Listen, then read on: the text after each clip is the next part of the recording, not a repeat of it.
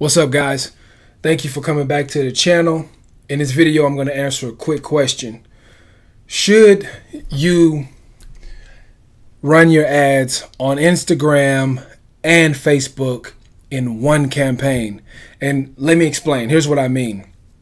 A client asked me, will my ads, if I'm selecting a placement on Facebook and selecting the placement on Instagram in the exact same ad set, will my ad show up on Instagram? Well, the answer is yes. But here's the thing. When you create your image or your video, first of all, let's start there. When you create the image or the video, the creative, it's going to be either to the dimensions of the Facebook news feed, the Facebook story, or whatever platform you're primarily thinking of going after. The dimensions of your creative should respect that platform as a primary platform.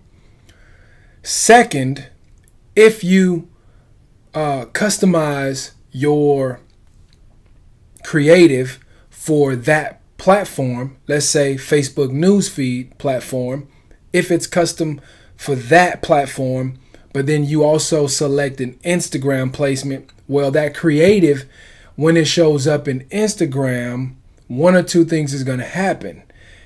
Depending on if that person is on their phone, their iPad, or desktop, whatever the case is, depending on where they're doing Instagram. We all know 99% of the people who do Instagram are on their mobile phone.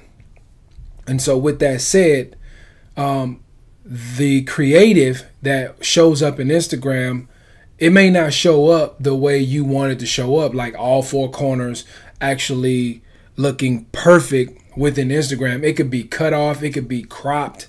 A lot of things can go wrong with your creative, especially if you put a decent amount of time into it to have it show up the way you want it displayed on Facebook, on the Facebook news feed. On the other hand, like, you know, you can destroy good creative by selecting way too many platforms that creative is not customized for a dimension standpoint.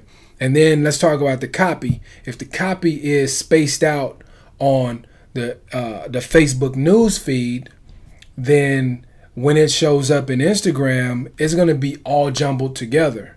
In one instance, one of my clients was running copy on the Facebook news feed, and it also had a link in there for the Facebook news feed, which, you know, is clickable. But in Instagram, when that same link shows up in the text on an Instagram platform, that text, not the text, but the link is not clickable.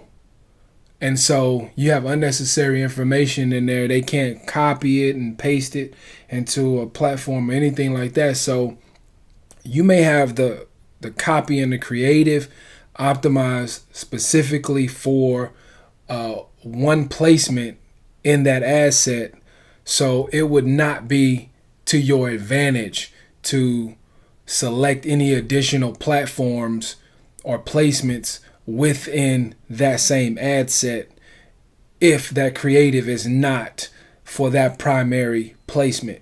Now, you can do it if you got a big budget, but if you are a small guy and every penny counts, trust me, you want to go one placement per ad set. At least that's my strategy. A lot of people may have a different train of thought, but I'm talking about if you want to be targeted, and that's what marketing is about. It's about being targeted. Or you can be broad, but like I said, if you have a small budget, or if you're a small guy, and by small guy I mean you know you're spending $10,000 to $20,000, or you know maybe $500 to $10,000 a month, something like that. You know, nothing too crazy. You want to select one platform, or I keep saying platform, one placement per ad set. And this is going to help everything go so much smoother. Your conversion rates, your click-through rates, the number of link clicks that you get, from an aesthetic standpoint, when people see your creative in that platform, or in that placement, right? Can't even think straight. But yeah, so just remember, like, the key to this video is whenever you set up your Facebook ad set, do not, and I repeat, do not, at least this is my train of thought, and this has worked out to my advantage, and I've seen cheaper leads, higher conversions, higher click-through rates with this by keeping this practice in mind. Don't include multiple placements in one ad set, because it will not work out for you if you are trying to get high conversions, high click-through rates, you know, lots of link clicks, and also if you're trying to build a retargeting audience.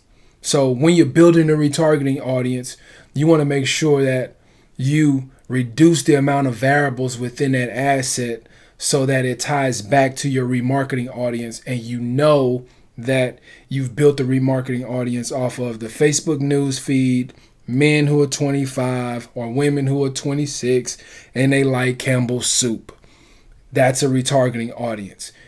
And so I can get into retargeting strategies all day, but that's not the premise of this video. So again, whenever, just for best practice, whenever you're setting up your assets, please try not to select multiple placements within the same asset, even though Facebook wants you to do that.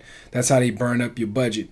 And you'll see that click-through rate, or you may be spending $5 on Instagram too much, and then you'll see that it is maybe because the creative isn't corresponding to that placement because it's not cut to the dimensions, and it could also be the copy is, you know, not doing what it's supposed to do in that platform either. So that's something to think about. Good luck with your Facebook strategy. Stay tuned into the channel, and I'll be dropping some more videos.